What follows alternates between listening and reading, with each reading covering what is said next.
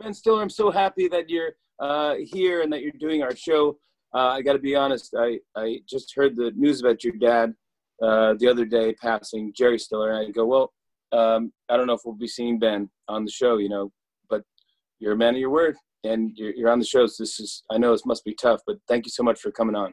Yeah, thanks. It's good to see you, man. I figured it would be good to do it because it would be a chance to talk about my dad a little bit. And, you know, it's a weird time now, you know, and people can't really gather together, and you can't do sort of a, you know, so I think somewhere down the line we'll do a memorial for him when everybody can get together, because there's so many people who loved him and, you know, and he worked with, but I thought it'd be nice to be able to, you know, just have a moment to celebrate him a little bit.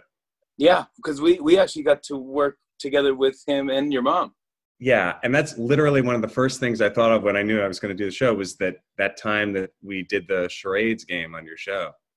And it's one of the most ridiculous things ever. My dad, as well as my dad and my mom, and they were such a unit together, and they, you know, they just had this amazing chemistry, and were married for 60 plus years and worked together, you know, their whole lives. So to watch them, you know, just do their thing together. And of course, my dad, you know, it's the way that he was always funny, was that he wasn't really trying to be funny. He was aware of, you know, that he wanted to be funny, but he wouldn't go for a laugh. He'd just be himself. And for him, playing charades was such you know, he was talking through the whole thing. Literally saying what he was doing. It was so funny.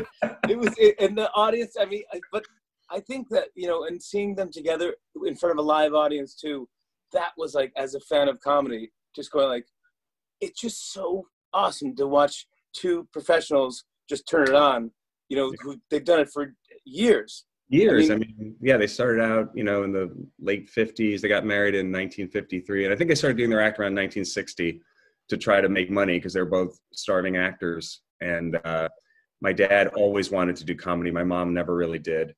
She was a serious actress. So my dad dragged her into it. And of course, she was brilliant at it. But it always stressed her out, you know, and they go on the Ed Sullivan Show, which was huge, right? And there was, you know, 30 million people watching, and he had to invite you back the next week. So there was always that pressure. And every time they went on, they did it 35 times or 30, I don't know, something like that. You know, what's interesting is that, you know, when your dad came on, obviously people knew him from, at the time, Seinfeld, of George Costanza's dad. And like, they know him from yelling, and it couldn't be more opposite in real life. No, he was very, very quiet, and, you know, I think he suppressed a lot, and it just did his whole life. And he came up from this upbringing where he's very, very poor. His dad was a bus driver, Depression era New York City, and, you know, he had all this kind of stuff inside of him. But that's where it would come out. It would come out, you know, in the characters. Have you heard like any stories, like, or remembered any stories like in the past week? I mean, you know, there's a lot of people have reached out, which has been really nice. I mean, just to feel how much he touched people, how much enjoyment he gave people, because it really, I mean, I know that he would have felt good about all this, you know, because he really.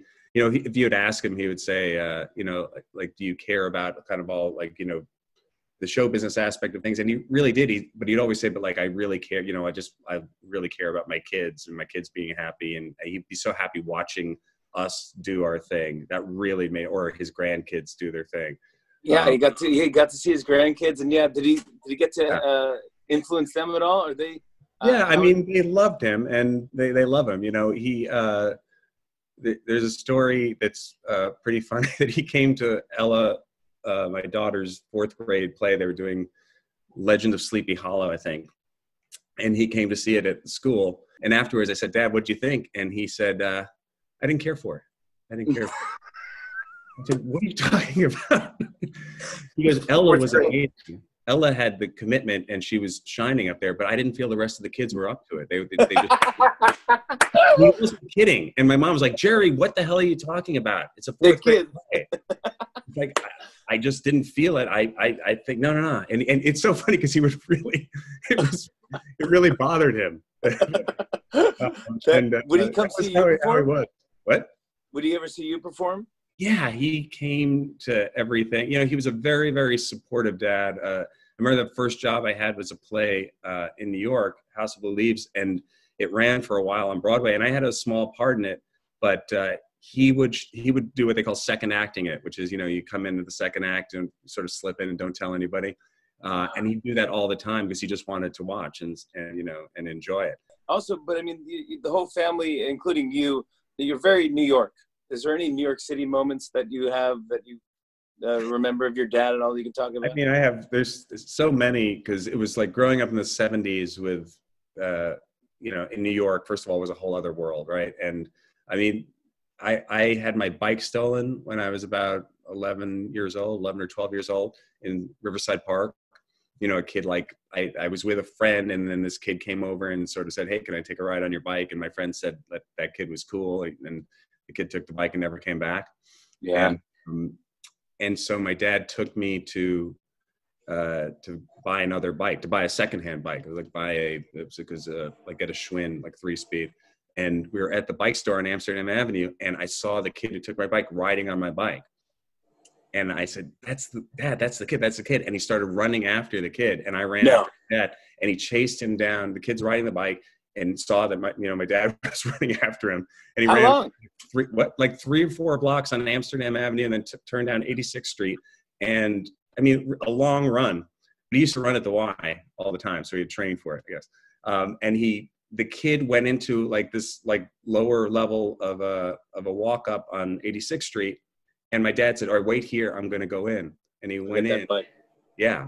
And 10 minutes go by, and he comes out, and he doesn't have the bike. I said, what's going on? He goes, we're going to let him keep the bike. We're going to let him keep it. He needs it. I'll go get you another one. And he literally let the kid keep the bike because he felt bad. That's a great story. I mean, it's just...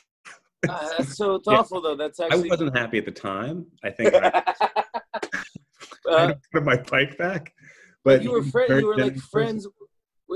Remember, there was some story that we didn't tell on the show, I don't think, but I remember you telling me, or something that, did you try LSD or something once and you called your dad?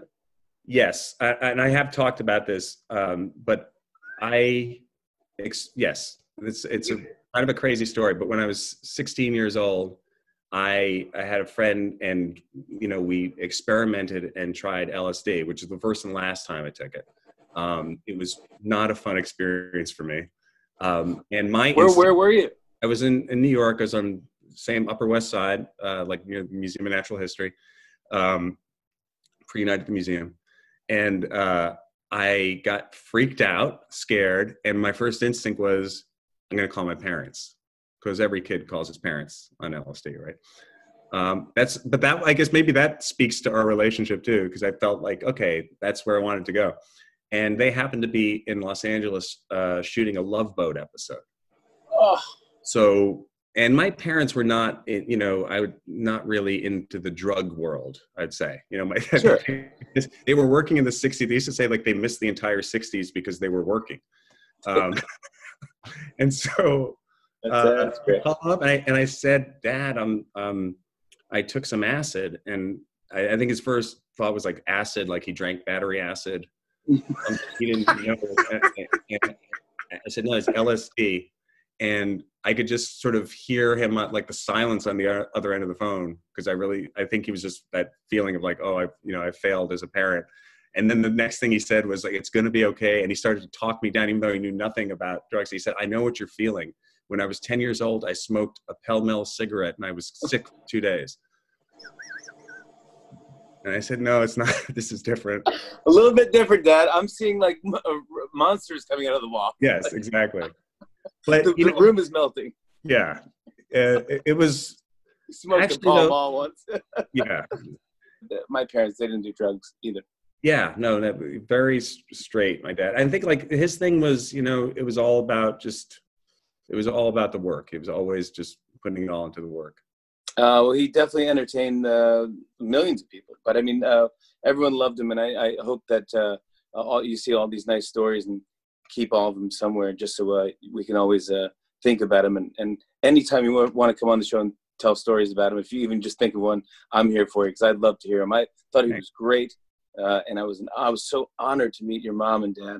and just to meet them, but then to do a bit with them too. That was great. I just remember them having so much fun, and like the same thing as you, like seeing them sort of light up and being able to kind of do their thing. It was so natural, and yeah. I also have to say, just I feel really fortunate, like at this time, because just to say it, that there's so many people dealing with so much, in terms of what's going on with COVID and losing people and not being able to be together with them, that I just, my heart goes out to all those people, because I feel very fortunate that, I was able to be with my dad, and, it's not like that for so many people right now. So I want to put that out there. My heart goes out to those people who are losing people. On and on and on. I said, and it's on and on and on.